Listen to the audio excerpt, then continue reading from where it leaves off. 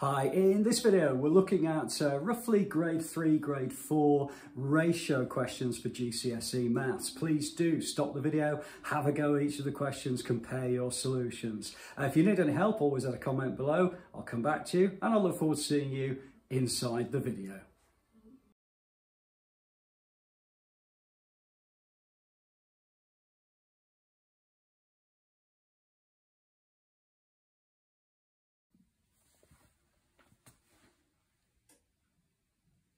Hi, in this video we're going to be looking at ratio questions. These are aimed at roughly about grade 3, grade 4 at GCSE level. Please do follow the link below in the description and you'll be able to download this particular worksheet. Also, it's useful to stop the video, have a go at each of the questions and then compare your solutions.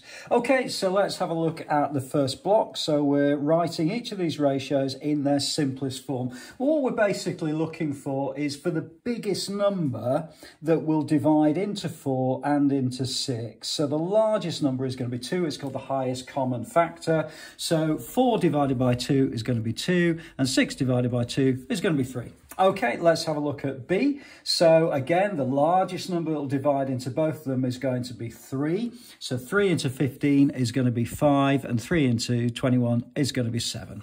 Okay, 72 to 45, well, it's slightly trickier. It's actually going to be 9. So that's going to be 8 to 5. 24 to 36, the biggest number is going to be 12. So that's going to become 2 to 3.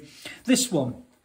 Okay, just be a little bit careful with this one because you'll see that what they've done is they've given the first unit as grams and the second unit as kilograms. Okay, so what we need to do is change that to 350 to 2,000. Okay, because there are 1,000 grams in a kilogram. Okay, so therefore we want to be able to change that to 2,000 kilograms. Now, it's entirely up to you how you would actually do this, but you might use a calculator or a method or something like that of changing this, and you should get 7 to 40. Okay, and the way I would do that, me personally, is I would write that as 350 over 2,000. Okay, knock off the zeros, that's 35 over 200. And then the amount of 5s that go into 35 is actually 7. And the amount of 5s that go into 200 is actually 40. Okay, so you've got to be a little bit careful with those. Okay, next one then is 42p to £1.36. It's a similar sort of thing. You want 42 to 136 pence. And again, that will divide actually top and bottom by 2. So that's going to be 21 to 68. Okay, so hopefully that's okay for you. Let's move on then to question number 2. And this is to make grey paint. Black and white are mixed in the ratio of 5 to 3. How much black would be needed if? Okay, so the way I would tend to do these is I would use this whole idea of working down the page. So I got black to white is 5 to 3. So if I was making 8 litres of paint altogether, I would use 5 litres of black paint, 3 litres of white paint, and I would get 8 litres of grey paint.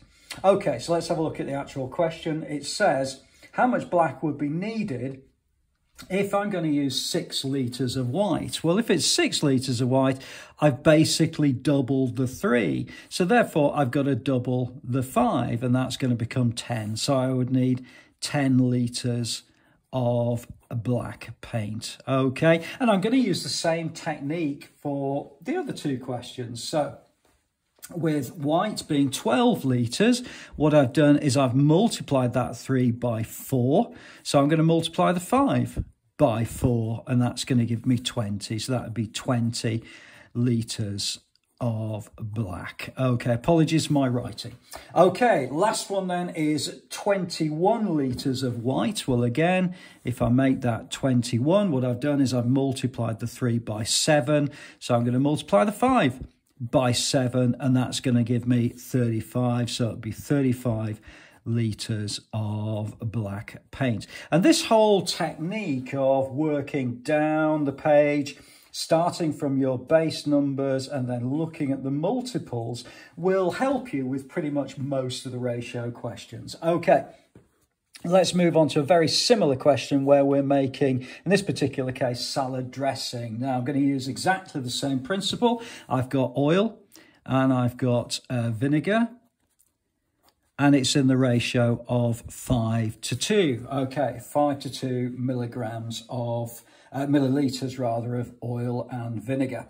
Okay, so in this particular case now, I'm using 10 millilitres of vinegar. So if I make that 10, I've multiplied that by 5. I'm going to multiply the other side by 5, and that's going to give me 25. So it'd be 25 millilitres of olive oil. Okay, next one then is if I've got 30 millilitres of vinegar.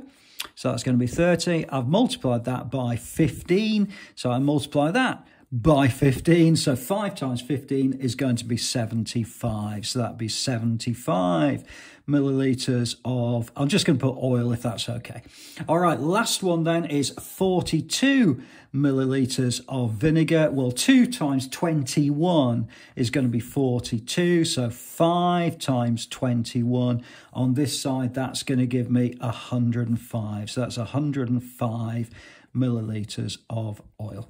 Okay, so again, it's exactly the same principle. This whole idea of working down the page will make it much, much easier for you.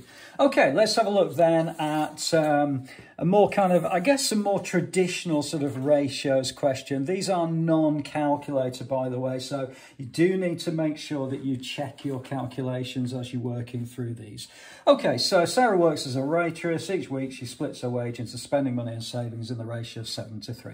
So let's have a look at the ratio itself. So this is going to be spending to saving, and that's in the ratio of 7 to 3. So in other words, if Sarah earned £10, then £3 of it she would save and £7 of it she would actually spend. Okay, now in this particular week, she earns £130. So in other words, she's earned 13 times more than her base number of 10.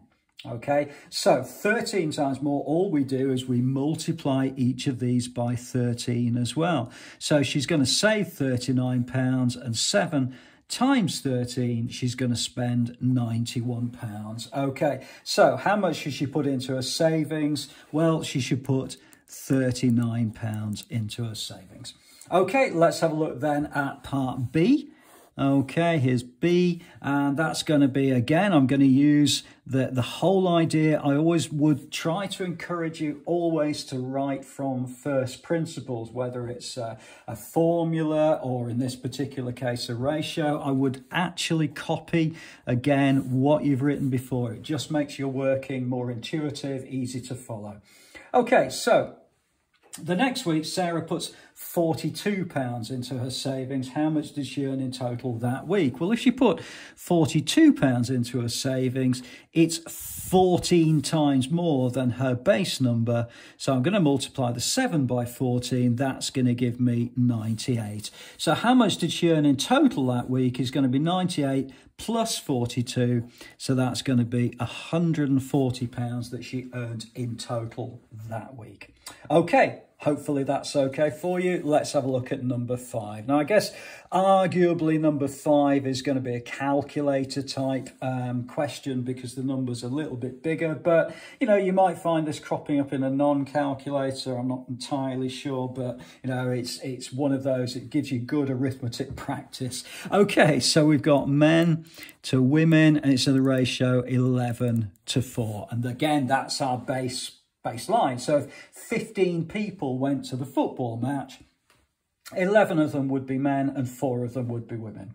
Okay, but in this particular case, we've got 2,000 women. Okay, so if it's 2,000, what we're saying is that that's basically 500 times bigger than 4. Okay, so therefore we multiply the other side by 500, and we're going to get 558. So in this particular case, it'd be 5,500 men.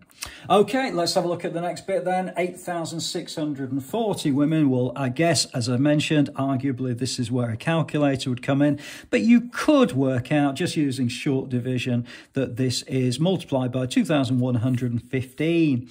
So then we've got to do 11 times 2,115. It seems like a big number, but it is calculable, okay, and that's going to give you 23,265. So in this particular case, 23,265 men at this particular match.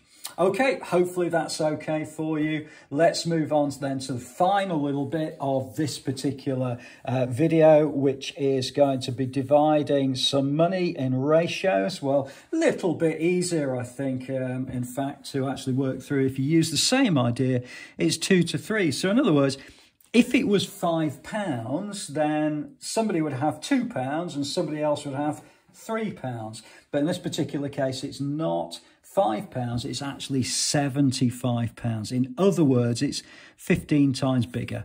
So again, I'm going to multiply both of those by 15, and I'm going to get 30 to 45. So this would be £30 to £45. Okay. Hopefully that's all right. And again, I'm going to use exactly the same idea with number 7, which is dividing the ratio 2 to 5 to 8. 2 to 5 to 8. Okay, so if it was £15, somebody would get £2, somebody would get £5, and somebody else would get £8 if it was £15. But it's not 15, it's £255. In other words, it's 17 times bigger. Okay, now I do understand that, you might do these calculations slightly differently to me. I'm trying to avoid showing you a calculation method because people will use different calculations, but hopefully you'll get the same answer, that it's 17 times bigger. So I'm going to multiply each of these by 17. So that's going to be 34, 285 to 136. So it's going to be 34, 285 to 136, and that would be the answer to that particular question. Okay, I hope this video has been useful. If you're not sure about anything, please do add a comment below. This is up to question number 7, and I'm going to do questions number 8 and 9 and 10, I think. Yep, 8, 9 and 10 in the next video. So please do add a comment if you're not sure about anything, and I'll look forward to seeing you inside the next video.